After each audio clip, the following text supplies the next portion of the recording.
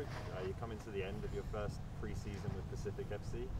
Can you sum up what the past 8 months has been like?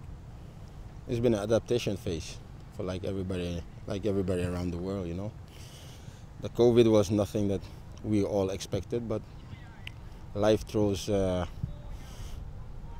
different things upon you, so you just have to adapt to it, and we did, and I think that we could finally have a season. It's a great thing for the Canadian Premier League, and for my boys, I think they're truly happy. They have a season, and they're all looking forward to the games. And speaking of adaptation, how is the team adapting to life inside the bubble? I mean, it is what it is. Like I say, you know, who are we to complain?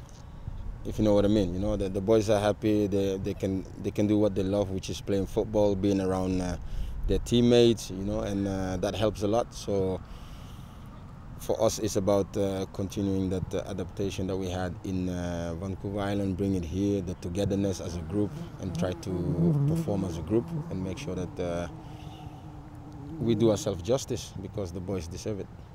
Obviously, we like to talk a lot about talent and tactics and things like that, but how important is just mental strength going to be in a situation like this?